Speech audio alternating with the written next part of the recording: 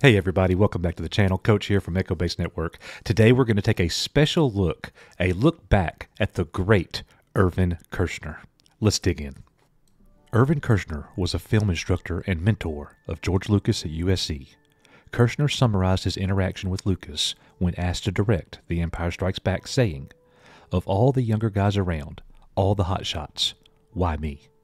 I remember he said, "Well, because you know everything a Hollywood director is supposed to know, but you're not Hollywood." I liked that. Irvin Kershner originally turned down George Lucas's request to direct The Empire Strikes Back because he did not believe he could possibly improve upon A New Hope. Kershner agreed after Lucas told him he would concentrate on visual effects at the Skywalker Ranch and would leave directorial control to him. Kershner said Lucas told him it would be his picture. Kershner wanted to take The Empire Strikes Back in a more serious direction than the first film, although he did not want to stray too far from what Lucas described as the Saturday matinee, fun kind of film it had been. Kershner later described directing the film as one of the great experiences of my life.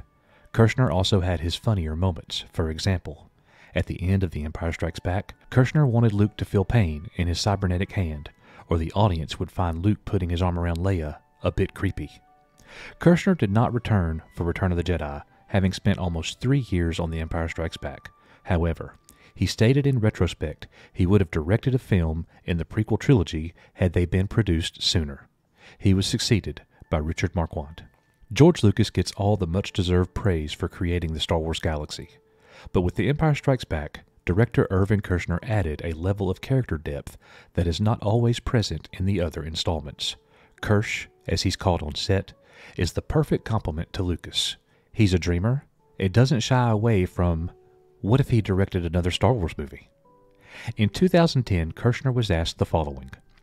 The initial reviews for The Empire Strikes Back were mostly positive, but they were the most mixed of the original trilogy. Is it satisfying to know that, years later, Empire is the critic and fan favorite? Kersh replied, "I have not given much credence to reviews of my films. Sometimes they're wrong, but it didn't matter to me. I have not been a follower of how many millions my films made or did not make. In this case, I wanted very much for the film to succeed because I knew that George was spending his own money on it. I think the critics felt that they were going to see an extension of Star Wars.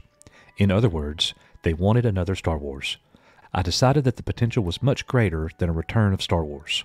When I finally accepted the assignment, I knew that it was going to be a dark film, with more depth to the characters than in the first film. It took a few years for the critics to catch up to the film and to see it as a fairy tale rather than a comic book. Fans have written over the last 30 years telling me how eagerly they awaited the second film of the trilogy. I hadn't realized how many young children would be seeing the film and how it would affect them. I think the kids responded to the movement, the characters, and the fairy tale quality of the film. The humor helped make the film appealing to more mature audiences as well." Kersh also shared fond memories of being on set with the cast. He said, "In shooting the film, I had to make 3 characters come alive. Not just act alive, but come alive. Mark was incredible. He interpreted the character, gave him depth. He was a true trooper, and he was up to every challenge. Working with Yoda was a real challenge. Carrie was very young and had not done that much work, but she was very, very bright. I possibly didn't give her the time I should have. I was thinking of so many things, but I didn't want to mess with her instincts because she seemed to be an intuitive actress. And she would get into a scene remarkably well, so I decided to leave her alone and give her as little instruction as possible. I think it worked. Her performance was wonderful. Harrison had to play a real character with humor, depth, and love for Princess Leia. With him, I could make a simple adjustment here and there, and he was very, very good." Kersh also has gone on record about the only disagreement he had with George Lucas, saying, "There was really one disagreement. It was the carbon freeze scene when Princess Leia says, 'I love you.' Han Solo's response in the script was, 'I love you too.' I shot the line, and it just didn't seem right for the character of Han Solo. So we worked on the scene on the set. We kept trying different things and couldn't get the right line. We were into the lunch break, and I said to Harrison, 'Try it again and just do whatever comes to mind.' That is when Harrison said the line, 'I know.' After the take, I said to my assistant director, David Tomlin, 'It's a wrap.' David looked at me in disbelief and said something like, 'Hold on. We just went to overtime. You're not happy with that, are you? And I said, yes, it's the perfect Han Solo remark. And so we went to lunch.